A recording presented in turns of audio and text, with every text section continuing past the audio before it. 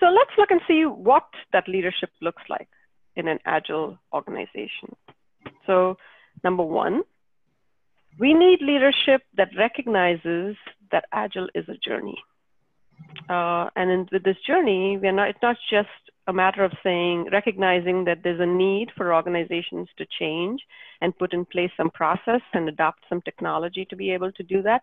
We have to bring along everybody in that organization. We have to get the right, like in the book Good to Great, Jim Collins says, we have to get the right people on the bus and the right people and all the people moving along in the same direction. So that leadership needs to provide a compelling vision. And through that compelling vision, they can provide some steadfast support for agility. And then they need to communicate that vision and inspire people so that there's alignment throughout the organization. And so everybody is moving in the same direction. And Steve Jobs was, one prime example of a leader who was able to do that very effectively.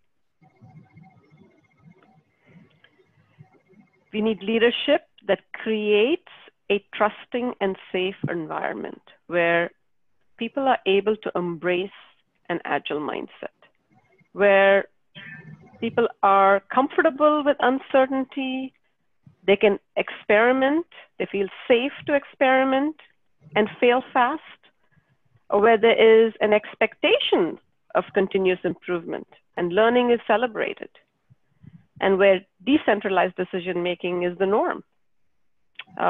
Send decisions down to the people who have the most information to be able to make those decisions.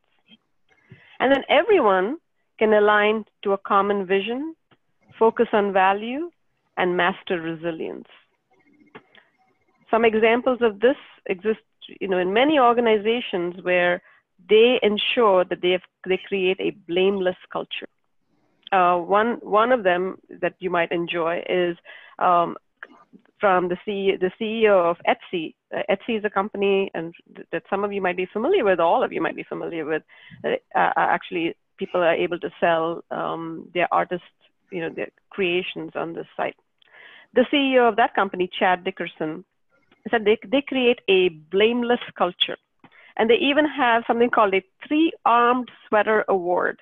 And they instilled this award because it was one of the engineers who actually, I think through some wrong click, actually deleted the entire database that did not allow any Etsy employee from accessing the site. But instead of terminating that employee, they actually gave him this 3-armed sweater award. To say, yeah, that was a mistake, but that was a spectacular mistake. But they were able to recover from it and, not let that situation happen again, put in place what was needed to not let that situation happen again. So in a way, this employee, they saw it as this employee helped them see a vulnerability in their system and likely will never make such a mistake again. So he got the 3-armed sweater award and he stayed on. We also need